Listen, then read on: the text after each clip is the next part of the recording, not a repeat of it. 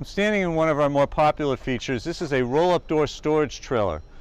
This trailer, you can put a padlock over here and lock it up, but you could have that padlock cut off with a bolt cutter.